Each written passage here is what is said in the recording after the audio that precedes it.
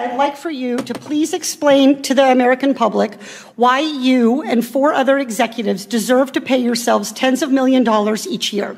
I've got an empty whiteboard ready to take down your justifications. Do you not know why you're getting tens of millions of dollars a year?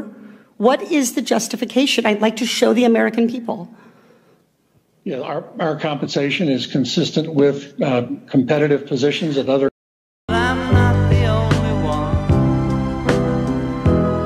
The other guy gets paid too much too isn't a justification.